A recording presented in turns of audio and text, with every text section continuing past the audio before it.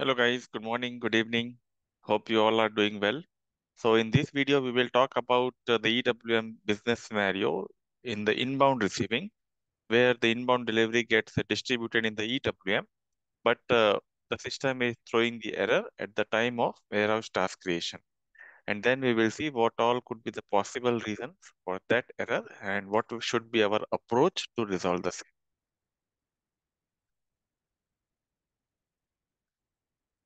Okay, so this is the S4HANA 2022 system. And as per our regular process, we have the purchase order created. And with reference to the purchase order, we will create the ERP inbound delivery of 100 units.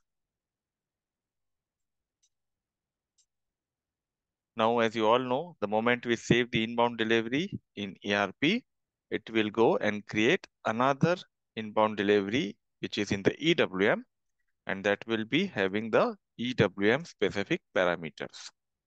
We will open this in the EWM inbound delivery transaction PRDI, and we can see the inbound delivery is available here. Now, with reference to this inbound delivery that is also called as a warehouse request, we will go into the follow-on function and create a warehouse task. The warehouse task can be automatically created or it could be manually created. But sometimes, or in most of the project cases, we can see we have, when we try to create the warehouse task, we get this error message. And it is not allowing us to create the warehouse task. And here we can see the storage type search with a wildcard. So this is a generic error and there could be more than 10 different reasons for this issue. Now, in case you need to investigate the root cause of this error and how to fix it, the first step should be to check the task log. In the message task, you will see the error and the different possibilities here. And after you check this, the first step here, it will be to verify the storage type search sequence. Which storage type search sequence is being called.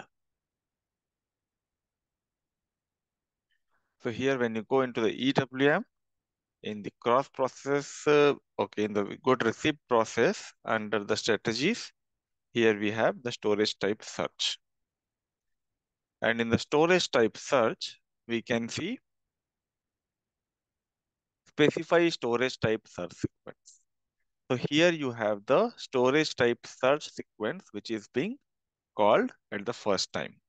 And if you look into the error again, you can see storage type search with wildcard, no entry found. That means the system is not able to determine the storage type. And that is the reason we are checking this configuration where for the warehouse US33, as you can see here, the warehouse is US33. We can see we have two entries. First entry is for the warehouse process type 1010 and the put away control indicator PACI. The second entry is for the different WPT with the same put away control indicator. So here if we see the WPT, it is 1010. Now for 1010 WPT, you have this entry. So with this, we are reducing our search criteria for the storage type. And here we can see we have only one entry which could be the relevant case. Second case will be to find out the put away control indicator, which is maintained in our material master. So for this material 871, we have it in the EWM, which is called as a product master.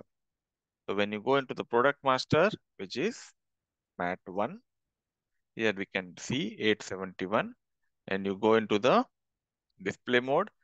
So the put away control indicator, which is blank here.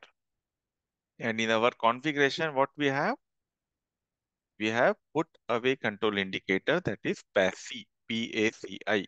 That is just a 4 characters. So system is expecting this to be maintained in the product master. And here it is blank. So this is a master data issue. Now in this case, we will go into the change mode.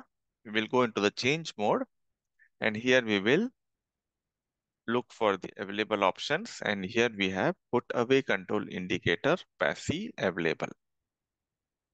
So we can maintain this, we can save this, and then we can go and try to create the warehouse task again.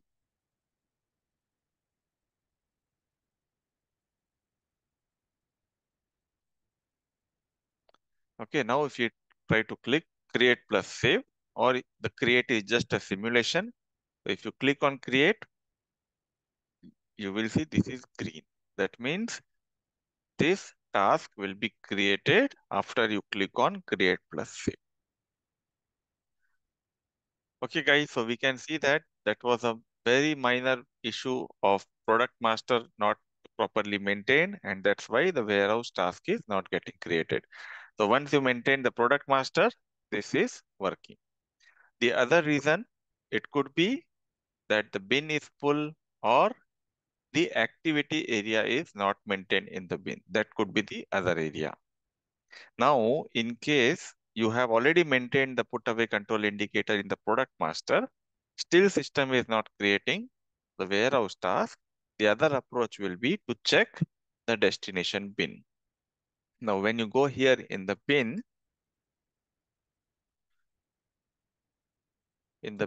master, which is LS03, you can see here it has the capacity available. We have not maintained the capacity limit, maximum weight or volume here. The second thing, what you need to check in the bin is the activity area. So the bin should be tagged to the activity area. If the bin is not tagged to the activity area, then system will not determine that bin. Okay, and all this will be reflecting in the message log. So the first step is to check the message log. Based on that, either you will check the bin capacity if the bins are full in the storage type, or you can check the product master where the put away control indicator is maintained or not maintained. If it is maintained, then it should be as per the configuration what you have done here. I hope you have enjoyed this video, and this will help you to solve the project issue if you come across the issue of storage type sequence not found at the time of warehouse task creation. Thank you.